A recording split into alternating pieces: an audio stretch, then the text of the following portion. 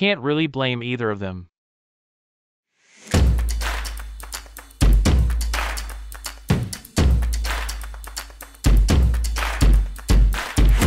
Hi guys, hope you all are doing good. Your boy Al is here with episode 7 review of Oshi No Ko season 2, so let's get things moving. At first we see Kana and Kamoshida perform their roles in the Tokyo Blade stage play, with Kamoshida noticing Kana's ad-libbing and praising her acting skills.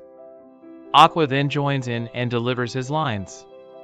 The scene shifts to Akane, who is performing as Princess Saya. Abiko, in the audience, reflects on her expectations for Saya's character in the stage play, with a shot of the Tokyo Blade manga and stage play script. As Akane begins her performance, Abiko is amazed by her portrayal of Saya.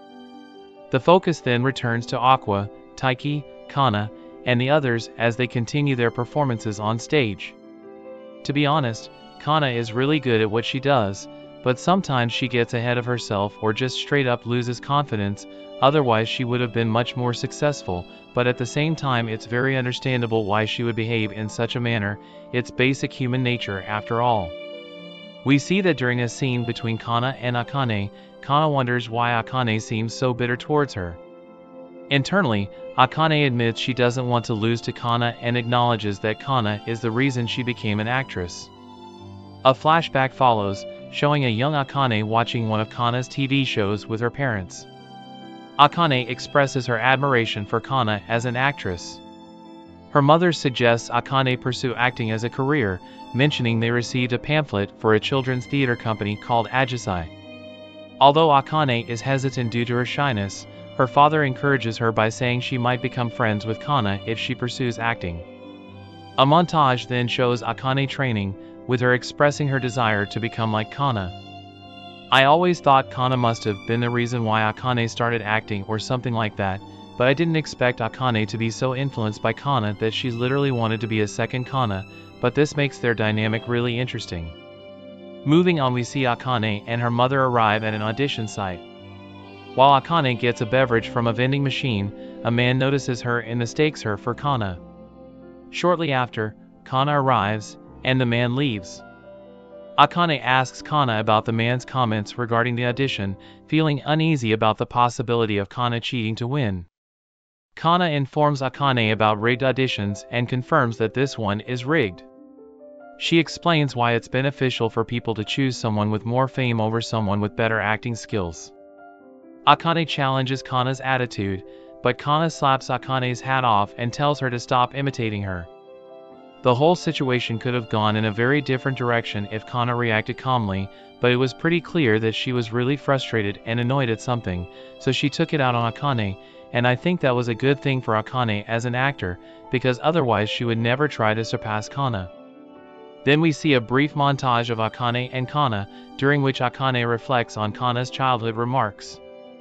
Akane realizes why Kana abandoned her original acting vision to pursue a path that benefits others more than herself.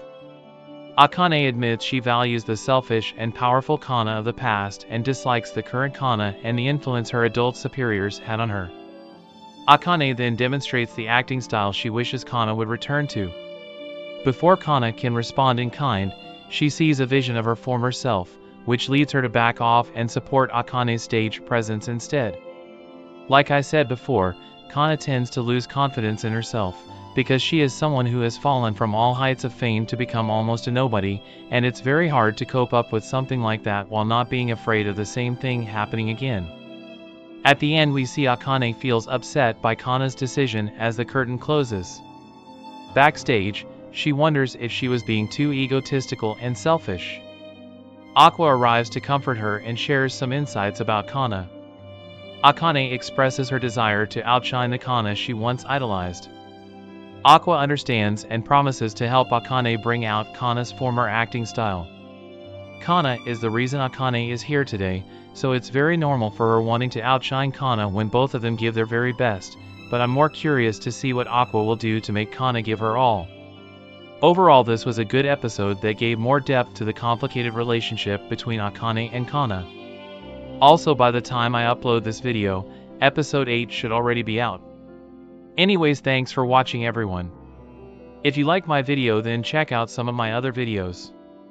Also, don't forget to hit the like button and subscribe to my channel, or leave a comment if you want to say something. You can also follow me on Twitter and Instagram, or check out my Facebook page. Links are given in the description. Until then, see ya.